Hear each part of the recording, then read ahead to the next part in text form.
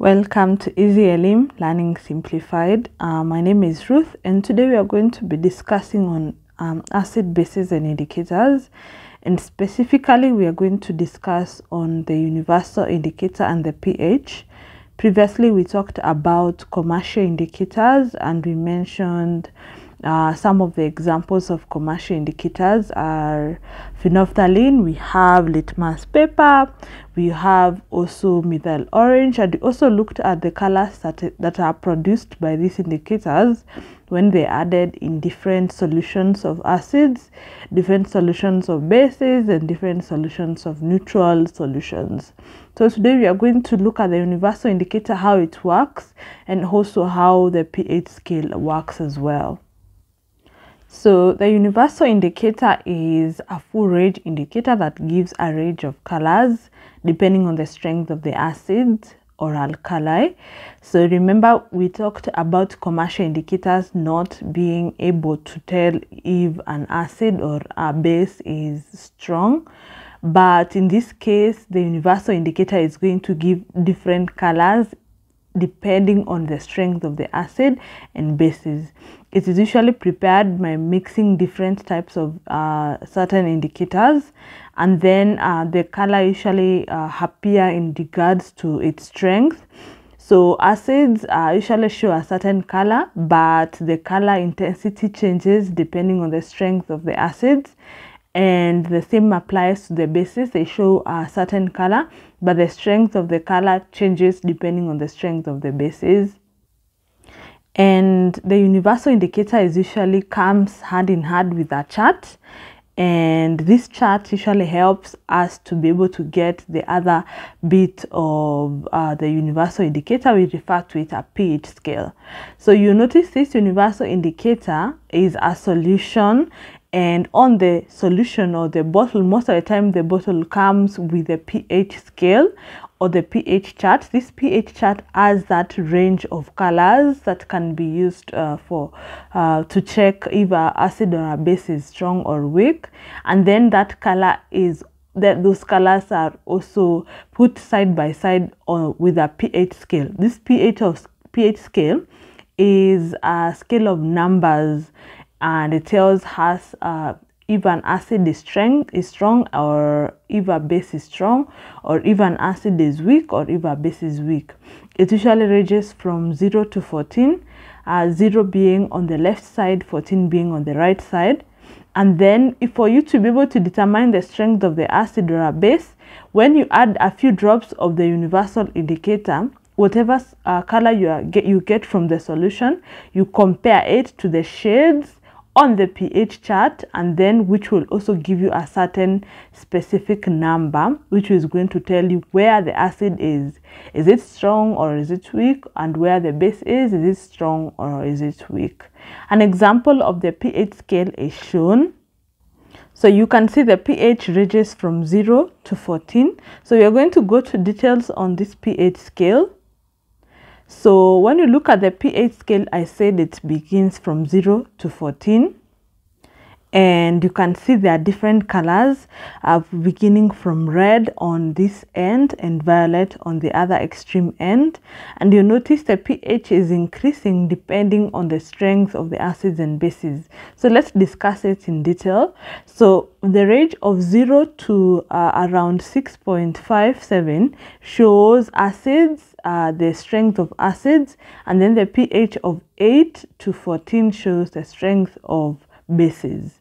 So it's dependent. For the acids, the strength of 0 to 3 shows strong acids, and the pH of 4 to 6 shows weak acids. So the strength of acids increases gradually from 6 lowering to 0. So if we take a strong acid, it will have a pH of between 0 to 3.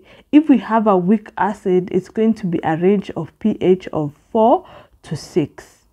And then opposite is true.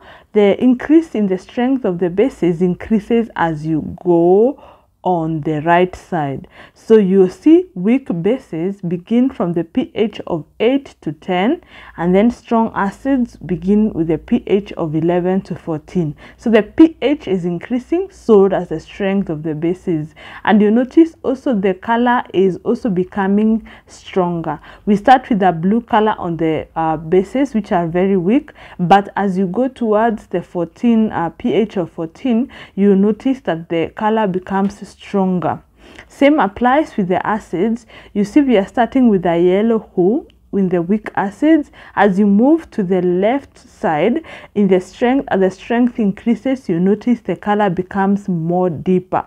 So the color changes. Yes, you can see the color change for different acids and different bases, but not only that, it also tells us the strength, and the strength of acids increases gradually as you go on the left, and then the strength of the bases increases gradually as you go on the right.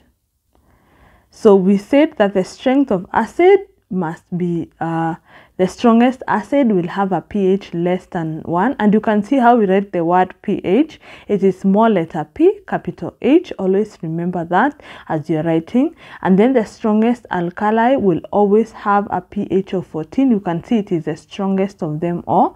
And then neutral substances will have a pH of 7. Neutral substances are like distilled water. And then any pH that is less than 7, it means it goes on the left side, is acidic in nature, and any pH above 7 is alkaline in nature or basic in nature. So let's look at some examples of what we have been discussing.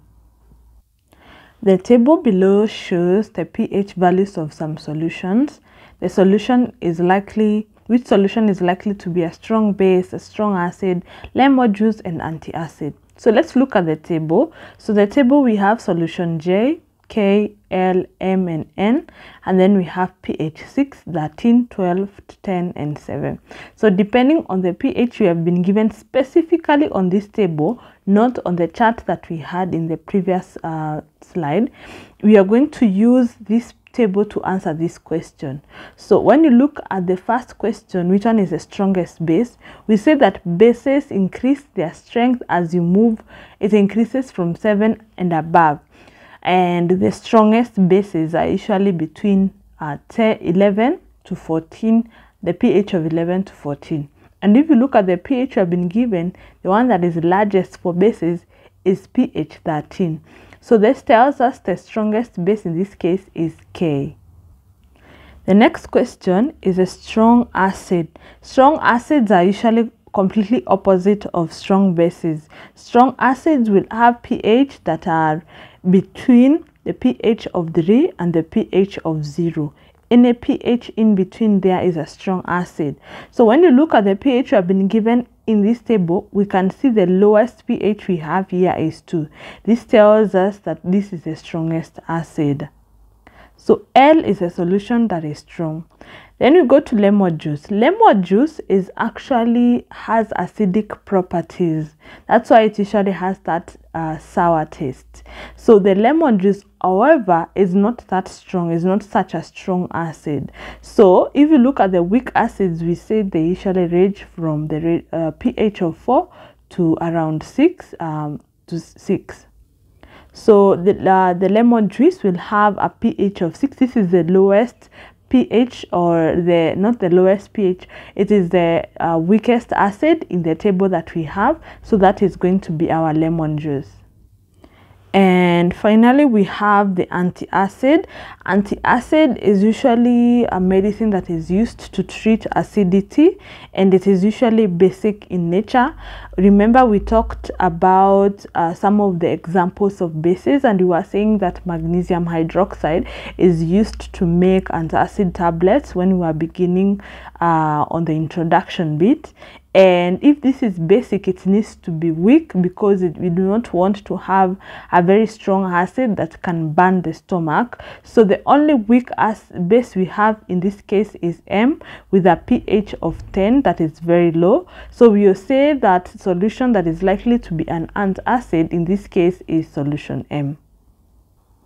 So that brings us to the end of the question. So I hope you have been able to understand how the pH works. So from 0 to 6, we usually say those are acids, and strong acids are between 0 and 3, and weak acids are between 4 and 6. And then from 8 to 14 are bases. Weak bases are from 8 to 10, and then strong bases are from 10 to 14. So it is important to see how the strength of the bases and strength of the acids appear on the pH scale. So see you in the next session.